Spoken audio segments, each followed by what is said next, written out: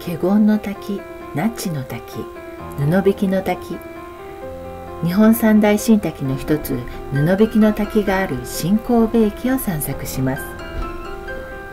新幹線神戸駅前に立つ37階の高層ホテル、新神戸オリエンタルホテルとして開業され、運営母体が変わりクラウンプラザ神戸へと名前を変え、そして不動産が売却され現在の ANA クラウンプラザホテルとなりました。三宮へは地下鉄で2分と神戸陸の玄関口アクセスのいいホテルです。新幹線乗らへんからあんま遠いからさ、土産物屋さんは記憶なんだけど、もうここはどんなお店が来るの？ほらあそこコーヒーカップ。でもめっちゃちっちゃかった。大きいかなと。9番ついてる土手のところに。ほら9番ですね。本当や。蓋ができたよな。引っ張りだこの蓋。あれ蓋あったら便利だよね。創業明治36年の淡路屋さん、神戸や大阪地区の駅弁や行楽弁当などを作っていらっしゃいます。美味しいのでおすすめですよ。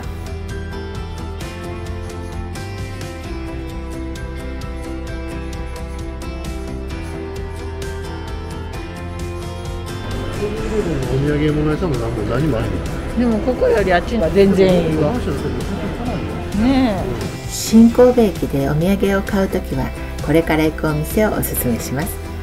オリエンタルパークアベニューの後に新神戸オーパとなり、2002年新神戸オリエンタルアベニューとなり、2019年に琴の箱神戸となりました。琴の箱神戸っていうのになったんかな。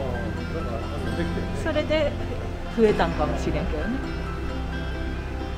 新神戸オリエンタル劇場跡にアイエ 2.5 シアター神戸、2.5 次元ミュージカル専用劇場としてオープンしていました。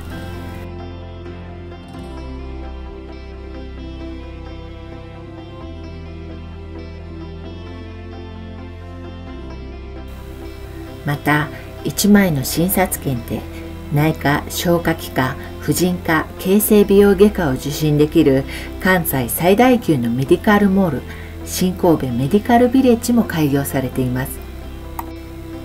以前より飲食店も何店舗も増え、少しずつ活気づいていくのかもしれません。通路を渡り、入り口を入って右手の奥のところに兵庫県お土産発掘屋があります。そこでお土産を買うのをおすすめしたいと思います。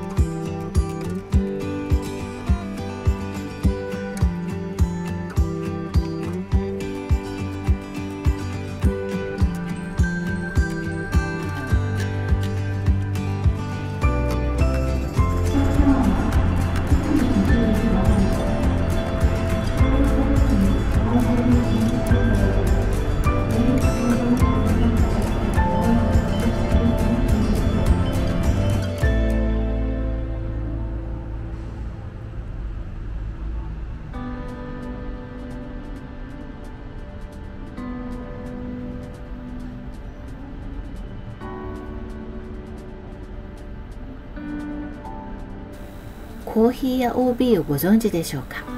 埼玉県発祥の喫茶店でよくメディアにも取り上げられた注目のお店。巨大なドリンクが出てくることが有名です。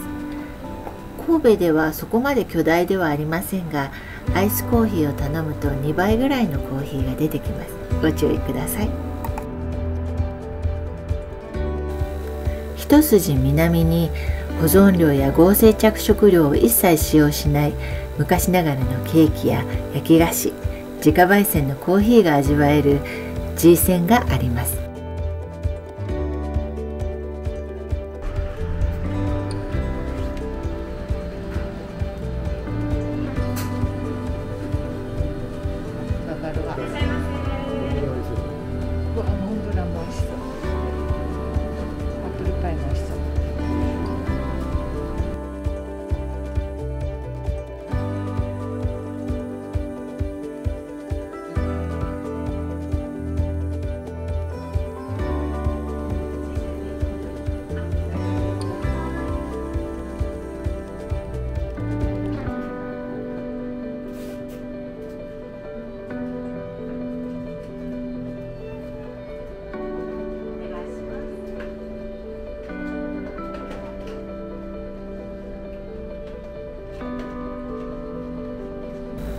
このチーズケーキもすごく美味しそうなので、また次買ってみたいと思います。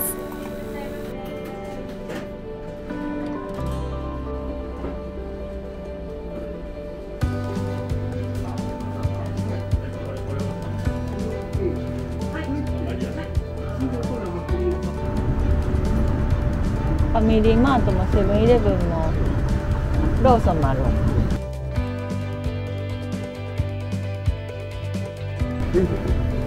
あそこね、サンドイッチ屋さんやね。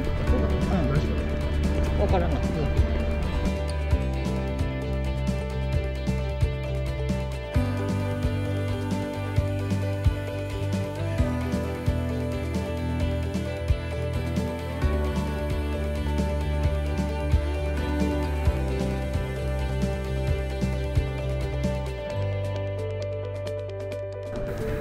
ANA クラウンプラザホテルについてはまた後ほどお伝えしたいと思います。今日はここまで。最後までご視聴いただきありがとうございました。チャンネル登録よろしくお願いします。そしてこれからも食いしん坊ともちんのチャンネルどうぞよろしくお願いします。